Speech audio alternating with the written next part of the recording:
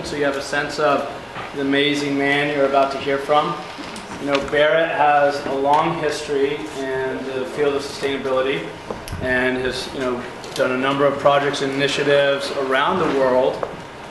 He's also spent a lot of time working with businesses and organizations as a consultant, both in a sustainability context as well as outside of a sustainability context.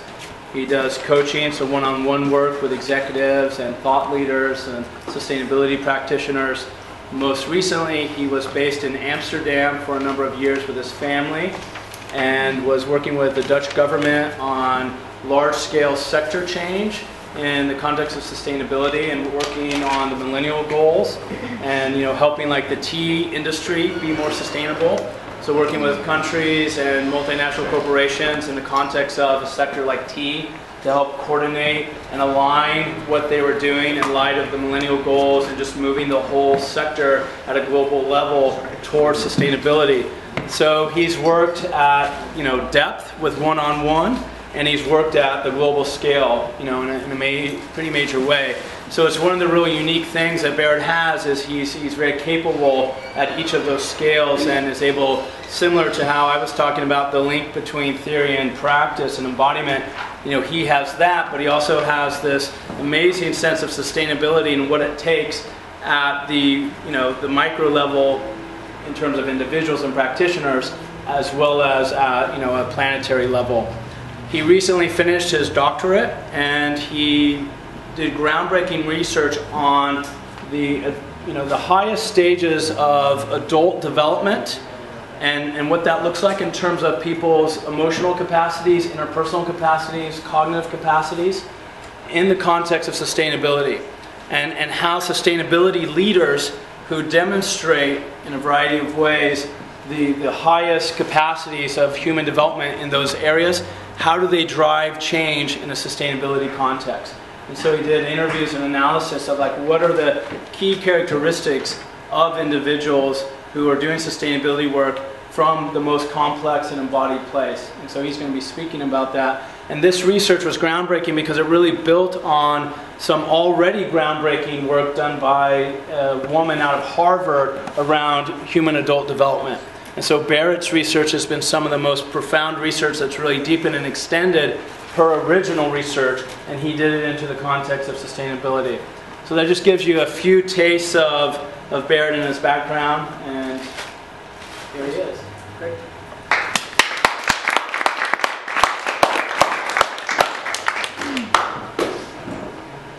Sean and I both have 5-year-old daughters as well. He has a 3-year-old daughter, and so we're also in the middle of daddy land and all of this as well. So as I look out across the group of you, think of my daughter, and I think about 13, 14, 15 years from now, she's going to be hopefully privileged enough to be taking a program like this and being exposed to not only real depth work of mind and heart, but really just out there in the world, seeing how it happens on the ground. So that's awesome. I really honor the work that you're doing, Cam, and the work that you're doing is supported as well. And so today what I want to do is share with you some insights from the research that I just did, for the single reason that the research that I did for people exactly like you. So basically people that are sophisticated in the way that they see the world and are committed to changing it for the better and creating what I call an unprecedented flourishing of humanity and nature. So my intention is that some of this will resonate with you and serve your own developmental process. It's sent to Cam a whole academic article that has all the academic blah, blah, blah, blah, blah, that kind of lays out all the details behind this. And we're just going to get into just the practical aspects of it today and give you an embodied sense of it and play with some of the ideas. And I also recognize that I am the only thing that stands between you and lunch. So, so we'll do our best to accommodate and try and land this around noon, between 12 and 12:15, okay? And then we'll shift over. So we'll first talk a little bit about our global context and then about leadership for sustainability specifically. And as Sean mentioned, basically my deep interest is what happens at the intersection of very complex consciousness and sustainability. Like what happens when people actually show up on the planet that are grounded in a depth of awareness and a depth of mind and a depth of heart that is very, very rare in its maturity. And what do they do when they're trying to design and engage in complex sustainability initiatives? So that's what my research has been about. And so I've gone into this mystery and come back with a few jewels that I think are worthwhile. And the research actually is becoming pretty popular across the planet. It's serving in a lot of cases, and so I hope that it'll serve you. So my PowerPoint is a little tweaked. What that says is that things are getting worse. And you've seen the data. You've been embedded in it as much as anybody. And so the reality is that, yes, every major ecosystem on the planet is in decline. And CO2 is at 393 ppm, and we're likely to peak over 500 potentially. 3 degrees, we'll be lucky if we pull off not having that amount of global warming. And there's a significant chance that we'll be on the downward slope to runaway global warming to 4 or 5 degrees. I just came back from Sweden where I saw a presentation by Peter Rockström from the Stockholm Resilience Center. And he was just very, very, very clear about the scientific findings that are pointing toward this slippery slope that we're on and the deep work that needs to be done now. You guys are aware of this. So on one level, yes, things are getting worse. We need to also acknowledge that things are also getting better. And that things are getting better for me means that we've actually made huge progress from a human development standpoint. And poverty, more people have risen out of poverty in Asia and South America and in some parts of Africa than in the history of humanity. There's more equality in parliament, in schools from a male-female gender balance, and we've made major strides at an economic and social level. Things also simply are what they are. We can judge them as getting worse, we can judge them as getting better, but there's also a third perspective that we can hold, which is this paradox that they simply are what they are. They're just arising, and then we bring a construct to them, we bring a judgment to them. A wise man that I once studied with said that the only difference between a flower and a weed is a judgment. And the only difference between things are getting better or things are getting worse is also a judgment. And so can we rest in this space, this paradoxical way of holding reality, that they simply are what they are, and they're also getting better, and they're also getting worse, right? So that's our challenge. So here's some actual data. This comes from the State of the Future report put out by the State of the Future folks at the Millennium Project. And basically, where things are green, we're actually winning. So we're winning in school enrollment, malnutrition, lack of water, number of physicians, major armed conflicts. And where things are red are where we're losing, right? So CO2 emissions, refugees, voting percentages, corruption. And where things are yellow are where the trends, we're not able to actually identify whether they're going up or going down, right? So we're in this liminal space around them. And so things are getting better, things are getting worse, and things simply are what they are. I am absolutely blown away by the power of humanity to impact the world. In the past 100 years, we have done an amazing, amazing thing. We've essentially managed to influence every single major sphere on the planet, meaning the lithosphere, all the rocks and minerals and stuff like that. We've completely destabilized both the nitrogen and phosphorus cycles in the lithosphere. In the hydrosphere, we've got all sorts of freshwater issues that are arising. In the atmosphere, of course, the ozone issue, which hasn't gone away, by the way, and carbon. In the biosphere, of course, species extinction at a mass scale. Impressive impact we've had. in civilization, of course, we're struggling with corruption and terrorism and HIV/AIDS. So the beauty of this is what humanity has managed to do with 100 years of unconscious engagement. And why that's inspiring and beautiful to me is because it invites the question of what could we actually do with 100 years of increasingly conscious engagement on the planet. There is only an upswing on the level of consciousness that's coming into power and our understanding of the systemic impacts that we're having. We're just more aware of that, and we're beginning to respond.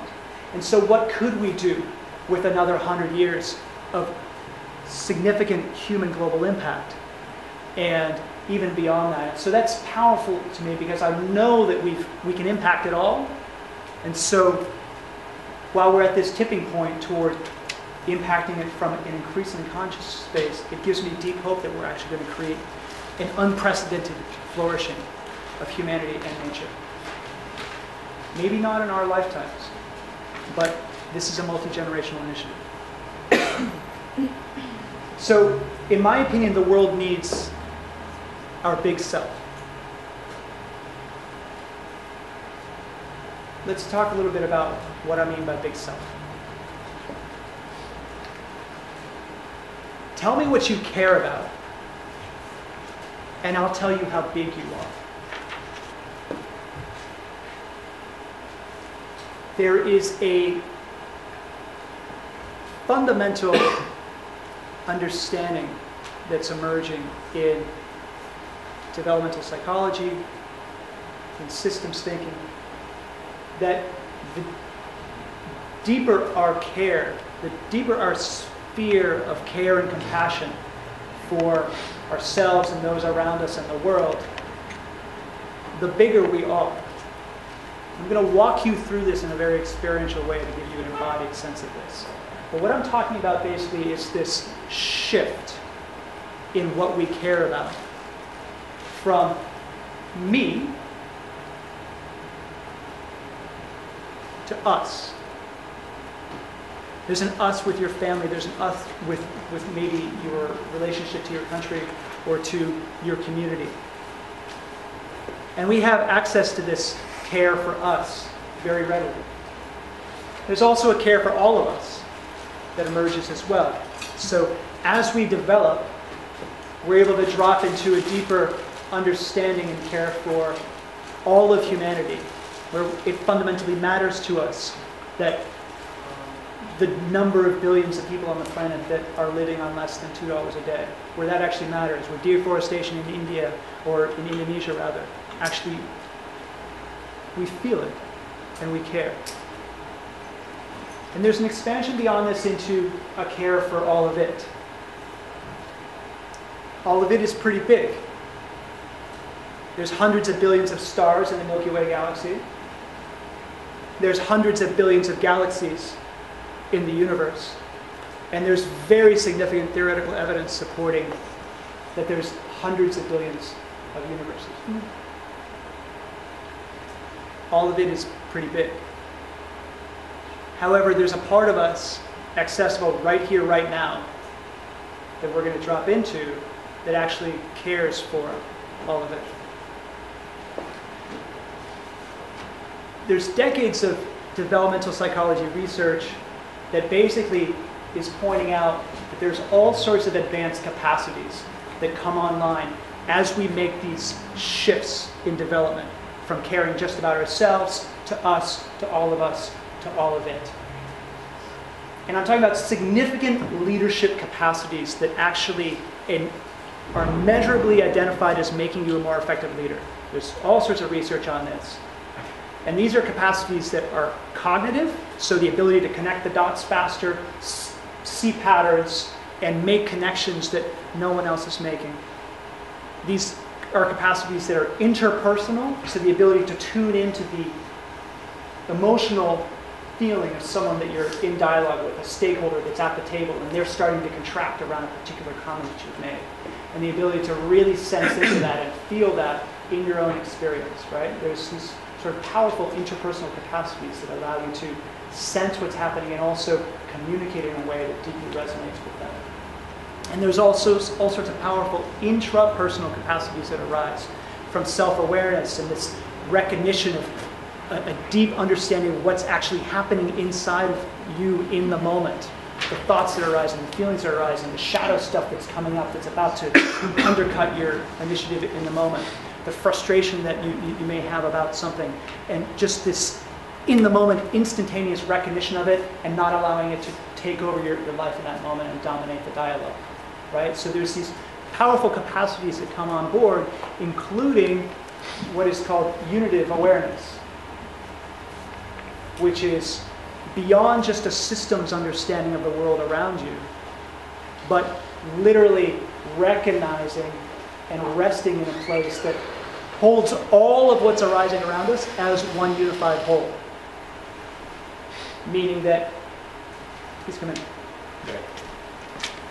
Meaning that what's actually arising here is many faces of the same being in unity, with different lenses on, but fundamentally shining here, looking in at each other, trying to figure out how to get along. Right? There are thousands and tens of thousands of people that rest in this unity awareness on a daily basis. And I went and studied some of them who are also deeply engaged in sustainability work to see what they came up with and how they did it. And so what I want to do is walk you through a process essentially of actually feeling these different stages of development, because they're accessible to all of us right here, right now, as a state experience. What we're going to do is we're going to walk from the me to the us, to the all of us, to the all of it. And I'm going to call those egocentric, ethnocentric, so caring about your ethnic group or your social group, world-centric, caring about the world, and cosmocentric. So what I want you to do is put your notebooks away. And bring your presence here. Let go of Sean's talk. Let go of your girlfriend or boyfriend and what they're thinking, your parents, or anything that's out there. Accept the truth. Great. And what I'm going to ask you to do is speak to the voice of each of these different aspects of ourselves. And what I want you to do is just popcorn answers back out to me. Okay, so I'm just going to ask a question, and just as you're feeling hot and about to pop, like a piece of popcorn, just speak it into the group. Okay? So I want you to just anchor in your egocentric self. I'd like to speak to the voice of your egocentric self. So this is easy. Who am I speaking to? The egocentric self. I'm not speaking to camera, and I want to speak to the egocentric self. Okay. So who am I speaking to? You yourself and I. The egocentric self. Okay. As the egocentric self, what I notice is my emotion. My emotions. My foot's a little bit uncomfortable. Your foot's a little uncomfortable. Yeah. Desires. Back. Desires. What sort of desires? Food. Food. Sex. Comfort. Comfort. Great. We got that at 12:15. Almost all. I don't like it. I don't like it. Food, sex, and comfort. I don't like thinking about just myself. Oh, you don't like just thinking about yourself. You're noticing that just thinking about yourself. Great. So just resting there. What I notice is my body. You're sticky. My heartbeat. My heartbeat. Feet are cold. My feet are cold. Back hurts. My back hurts. Nose is running. My nose is running. Insecurities. The insecurities I have. Anxieties. Yeah, the needs you have. Pardon me? The needs you have, you say? Well, no, the fears and the anxieties, Yeah. the uncertainties. Great. The So- issues I can deal with, the issues I can't deal with. Yeah, let's talk about some of those. So as the egocentric self, I enjoy Sleeping. sleeping, Eating. water, eat, Walking. walking, ice cream, massages, sunshine, movies, hacky sack. Sleeping. I know you're all thinking, but I'll say sex. Fresh air. Fresh air. Having smoke. Having a smoke. Puppies. Puppies. Rainbows. When I get my way. When you get your way. Mac and cheese. Mac and cheese. Thank you. As egocentric self, I'm challenged by myself. Others? Fear. Finances. Anxiety. Anxieties. False expectations Distraction. appearing real. False expectations appearing real. I'm thinking Johari would know what I don't see. You're challenged by what you see. Yeah, the unknown unknowables. Family.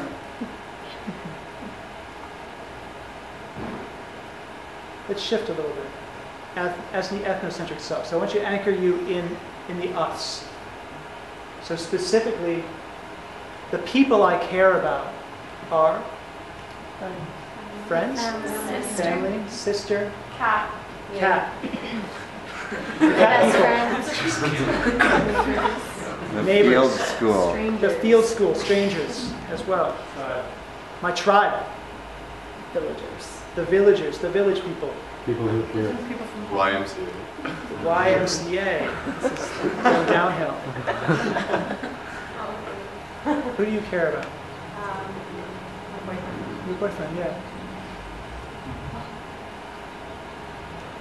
Who My else do you care son. about? The son. My son. Your son. Yes. And the son. Myself.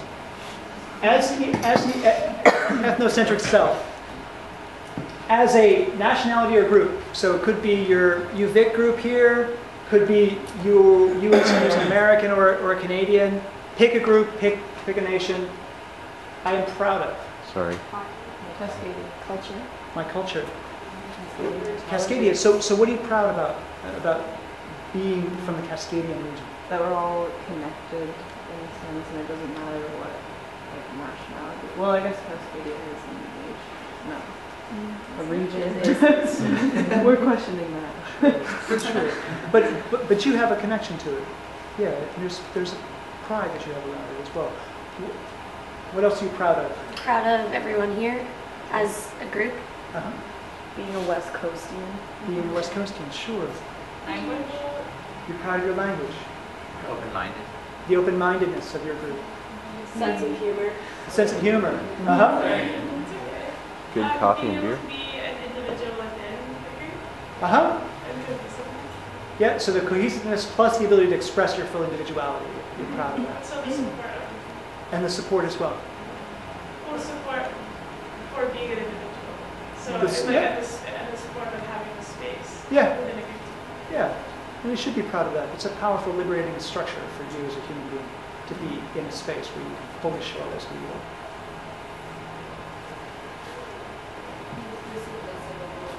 The inclusiveness of everyone. The flexibility of everyone. As a choose your nationality or group, I am concerned that we Don't give the space for individuality. don't give the space for individuality. So again, a paradox there. Stubborn. That we're stubborn. We lose track of what's important. We get caught up in life. And don't Who's- have time to do this. Uh-huh. We're high on ourselves. That we're high on ourselves. Do we lose track of our privilege? Now we're apathetic. We lose track of our privilege, that we're apathetic. We're Right? short-sighted. Slacktivism. Slacktivism? Is that a word? Slacktivism, yeah, It is that's the, oh, sure, I'm an Yeah, yeah. activist. Mark I click Lickman. on Facebook for petitions all the time, right? That's slacktivism.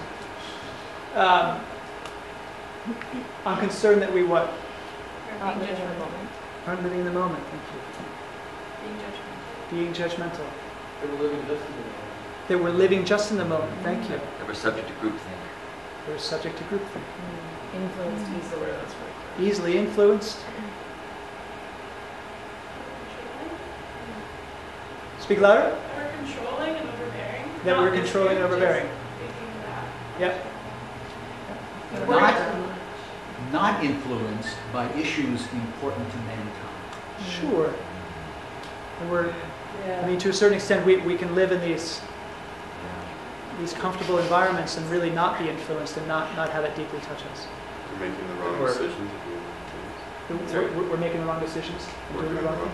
Uh-huh. I was just saying that, in constant competition with the ego. Yeah. Who's going to win at that moment in Yeah, Very easily distracted. indeed. Okay, so let's shift a little bit here. Oh, I want to speak to the world-centric self. So just kind of move in your chairs a little bit. And shift into your world-centric self, which is right here, right now. We're just going to access it. Who am I speaking to? Minority. The world-centric self. So as the world-centric self, I'm aware There's lots of problems. that there's lots of problems. We're due. That we're due, It's hot. that it's getting hot, Lots of solutions. that there are lots of solutions. There's too many of us. There's too many of us. Simultaneously, that popped up. There's incredibly privileged. There's disequity, incredible privilege, Consume too much. that we consume too much, Lots of different perspectives. that there's so many perspectives, all of which have a piece of the truth. Amazingly adaptive. That we're also incredibly resilient and adaptive, yeah. There's a lot of capacity to be utilized. Yeah, to a huge extent, we're underutilizing our capacity. That we will never fully, completely understand nature. Uh-huh. There's so many people and that we have so much power and we need to figure out what to do with that power. Yeah. So I'm challenged by, as the world-centric self, I'm challenged by the inequalities we face, Lack of power. the lack of power sometimes we face, Too much privilege. presence of power, too much privilege. The unknown. Seemingly being hardwired to be self-centered. Uh-huh. So challenged by basic biological stuff that focuses on fuck it or kill it. I'm challenged by The complexity of the systems you deal with. Challenged by the notion that I don't know many of us in the world. Sure, so many of us here. The differences and yet the similarities that we share. Uh-huh. The stupidity of the other guy, never mind. Fair enough. I'm challenged by the disconnections. What was the first part of what you said? Just challenged by. Challenged by the disconnections. Yeah, the internet connects us and Yes, challenged by the way that we are now connecting yeah, to disconnect us. and it disconnects us indeed. I worry that we lack the evidence to see that working together we can save ourselves. Yes, fair enough. How entrenched problems. I'm challenged by how entrenched the problems seem. By our artificial constructs and our lines that we draw on a map that don't make sense. Yeah, indeed. The very constructs that we're creating that are defining how we go about doing what we're doing. Challenge by money. As the world-centric self, I hope that we unite, People change. that people change, That someone will fix it. that someone will fix it. I'm wrong. I hope I'm wrong. You hope that you're wrong about being due. Yes. I hope I make a difference. I hope that I make a difference. Contribute to a balance in power. I hope that we can contribute to a balance in power. Thank you. I hope that hope isn't a waste of time. I hope that hope isn't a waste of time. I hope that a few more of us can spend a little bit more time on this big problem. That we continue? That we can do it. Continue. That we continue. I hope it's not too late. Species don't I die. hope it's not too late. You hope what? I hope lots of species don't die. Uh-huh. I hope that we can find a balance and a unity in both of the natural spaces and each other. Beautiful. You got something coming. I can see it. I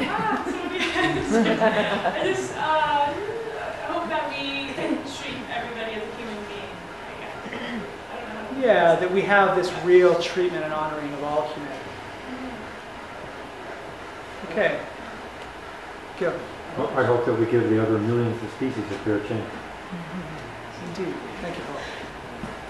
I hope it's not too late to avoid great suffering. I hope it's not too late to avoid great suffering.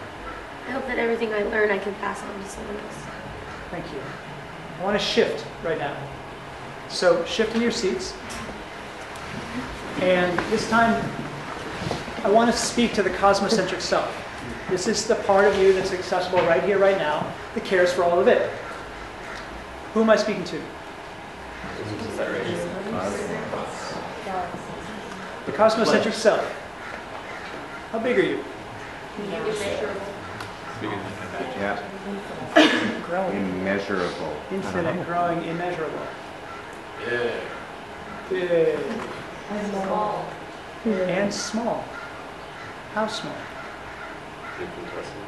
Small in the grand scale of things, bigger in the grand scale of things. All the way down and all the way up, huh? Yeah. It's the whole concept of infinity. You don't know which end of the spectrum you go to. How big are you? As big as you want to be. Beyond Big as scale. Big as you want to be. As big as God. Beyond scale. As big as the universe or multiple universes? When were you born? Every day. Every day. It was real loud at my birthday, I don't remember. Real loud. A long time ago. A long time ago. Short time ago. A short time ago. Never. Never. Constantly. Constantly being born. Right now. Right now. Yeah. And now. And now. And now again. Now. I saw you. And now. Oh, you got born Now. again. Hallelujah. Depends on where you are too. When were you born?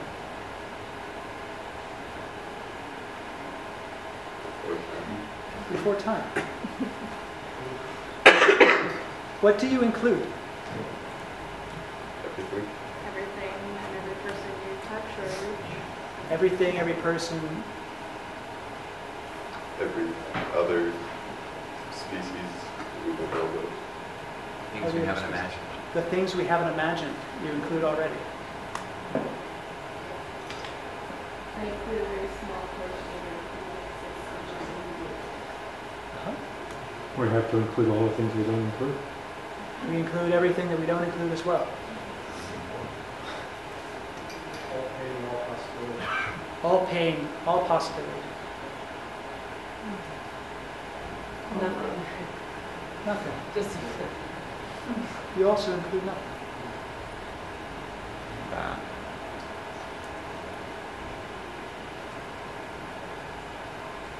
What do I know about that which I have absolutely no idea? I don't know. I don't know. You include that.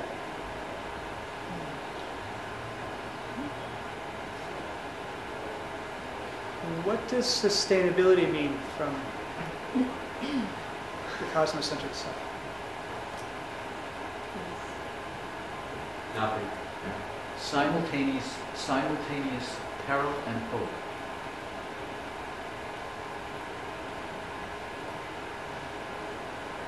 Simply the ability to continue to sustain everything that we include.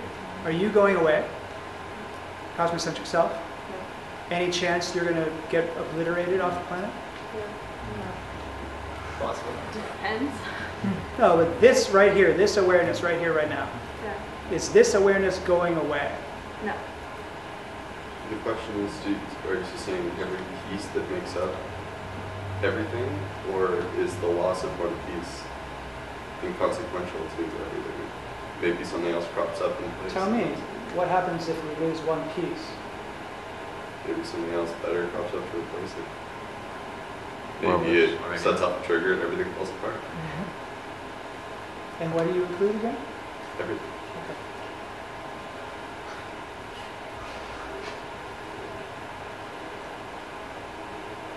I think it's from a place of compassion where even the littlest being matters immensely. Yeah, who do you care about? Everything, every little being.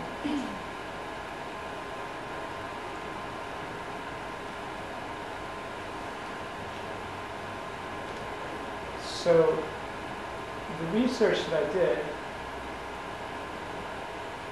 was on folks who rest in the cosmocentric space, which I invite you to continue to hold as the cosmocentric self.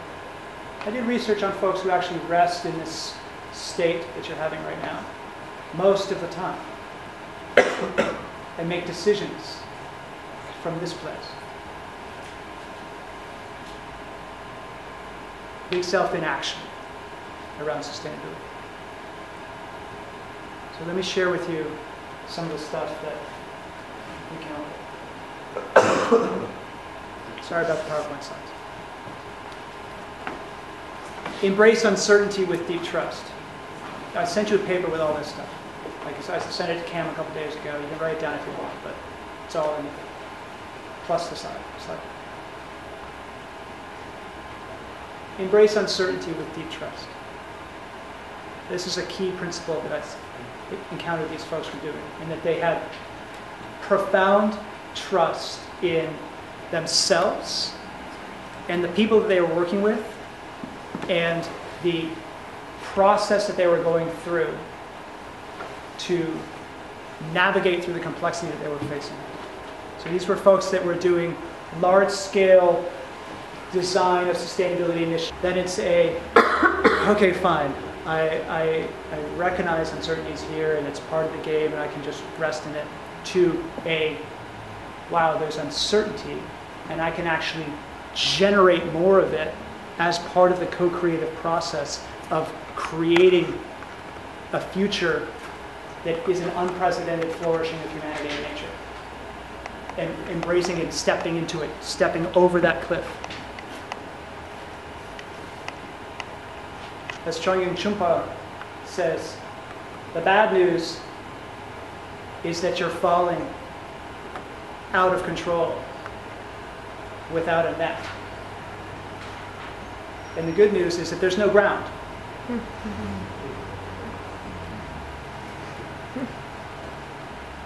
Second thing that they did, they used a blend of their intuition and the rational mind powered by advanced frameworks. So these were leaders and change agents who were deeply grounded in some significant conceptual analytical capacity, and they were using sophisticated frameworks, but they drew upon their intuition in spades. And that's simply because these systems that they were engaging in were too complex for the rational mind to get its head around, right? One of you was speaking into the dynamics of what's actually happening here, how things are always changing. And if any of you study complexity theory, right? So there's this concept in complexity theory called complex adaptive systems, which is basically everything that we're trying to engage with here is a complex adaptive system, because all of the different elements, all the different people, all the different organizations, all the different stakeholders are constantly learning and influencing each other. And so it's constantly adapting. There's no way we can have control over it. You can't make, I worked in market transformation, you can't make the cocoa sector go from unsustainable to sustainable in a linear way. All you can do is set up the conditions that support the emergence of sustainability in that sector, right? And do lots of experimentation and prototyping. So the intuitive mind then becomes this powerful way of tuning into insight to support responses, effective responses, when we just don't have a friggin' clue, because we can't get our mind around it. No matter how much system dynamics modeling we do, no matter how good our GPS or our geographical imaging work is, layers upon layers upon layers, right? It just becomes ad infinitum complexity at a certain point. And so the intuition supports that process. So here's an example of one of the people that I studied that went to a sustainability seminar and was so blown away in the process of that week of the community that was there and the thoughts that were there and the ideas and the embodiment work, that at the end of it, he came out of it and he literally sat down at his desk in the hotel room and started writing for the next 12 hours. He just wrote and wrote and wrote and wrote. And it's like he couldn't stop writing. He had this huge download. And that download, this intuitive download that he was having, ended up being the foundation of what is now his life's work. And he spent the last 6 years unpacking that with his conceptual mind, the intuitive download that came. Now, intuition doesn't always come like a lightning bolt like that. Sometimes it arises like a sunrise, right? Just a little bit of illumination, an idea, and all of a sudden we have a new recognition. And that's why the practice of being still in our mind and doing attention management, contemplation, meditation that allows the pond to still, so we can actually hear the whispers of intuition, is absolutely critical for you as a change agent. Absolutely critical to be able to hear these whispers of intuition and act upon them and learn. They also used 3 different theories to navigate the complexity. So this is the advanced frameworks that they powered their rational minds with. Systems theory, complexity theory, and integral theory. And if you're not getting yourselves up to speed with these 3 theories over the course of your education, you should, because they have powerful insights for us in trying to understand what's happening around and how to respond effectively to these complex challenges. All of them are very powerful, and they're all just constructs. Right? Learn the tool, have a backpack full of frameworks, and then learn how to drop them all. And just be present to the raw, arising moment of this person right here, right now. And what can I actually learn from them? What's my response? See your work as a spiritual practice. So these practitioners, there was no difference between their spiritual practice and the sustainability work that they were doing in Nigeria or that they were doing to help make the Olympics green. There was just no difference. It was their work. Their work in the world, it was their spiritual practice. There's fundamentally no difference at all. So here's an example of one of the people that I studied, and she basically compared her work to karma yoga, where the 3 moves of karma yoga are surrendering to the divine, releasing attachment to the fruits of your labor, and then working as hard as you can. So go out there, do the work that needs to be done, while letting go of any belief in what the outcome should be. Just let arise what arises. As she would say, allow the integrative nature of consciousness to do its thing. So she was completely grounded in unity consciousness, and that's just the way that she did her sustainability work. What she'd do is she'd tune into what she calls the evolutionary arc. And the evolutionary arc says, what's the next micro-developmental move in this moment for this individual, this system, this organization that I'm working with? Tunes into that, and then works to create the conditions for that to arise, and inquires into what is it? How can I support that emergence?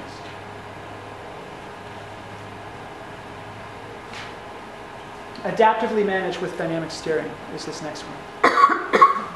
These change agents recognize that because all of these initiatives that they're working on, whether it's at a local community level or at an urban level, some of them were helping entire populations in the city to craft a new vision for who they wanted to become. Right? Some of them were working with the Olympics, some of them were working with the UN system at a large scale. They adaptively managed. How they engaged is they actually did dynamic steering. That means that they did an awful lot of prototyping and testing, just seeing what would work. Because they knew they couldn't control the system, but let's be in dialogue with the system. So let me try this. And then they'd see how it would respond. Didn't work that well, so they'd experiment again, and experiment again, experiment again, experiment again. I was speaking with an executive the other day, and sort of the leading edge of innovation these days is fail fast and fail cheap, right? So prototype fast, fast, fast, just get it out there, and just see the iterations that you can pull off, right? They had 3 particular roles that they took on. And the first role that they would adopt, so these are real leadership roles at these later stages of consciousness these folks would engage in. And one is trying to be a catalyst. These were folks that would work on the system. They'd try and get together all the people that had authority, power, and influence in that community or in that market or in that organization. And they'd push and prod and try and get them to see things in a new way. They'd really try and essentially assertively get the system moving. Sometimes you got to bring on that agentic, assertive approach to driving things.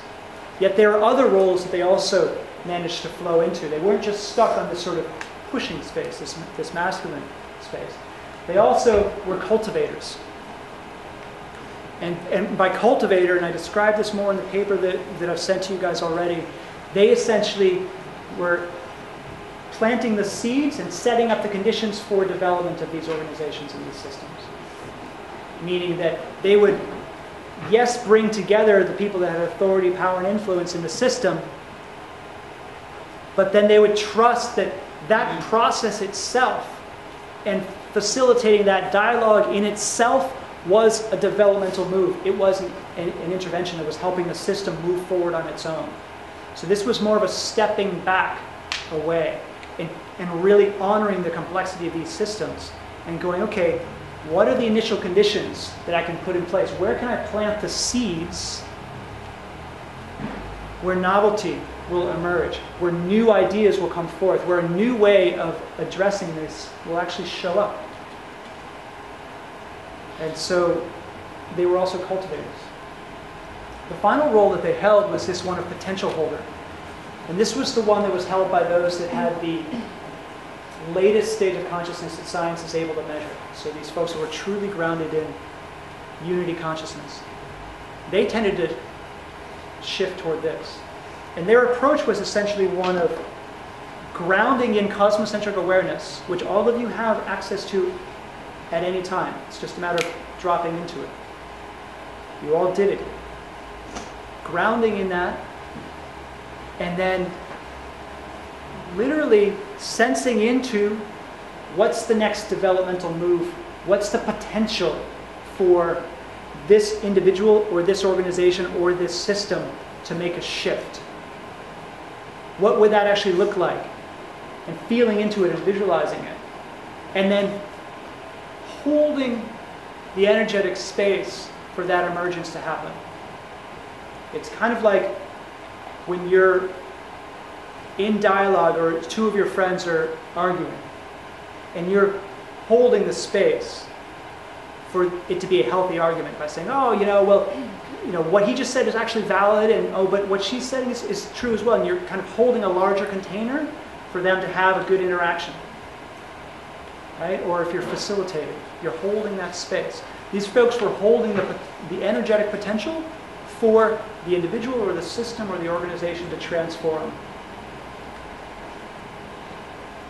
And then they were also constantly wondering into the system.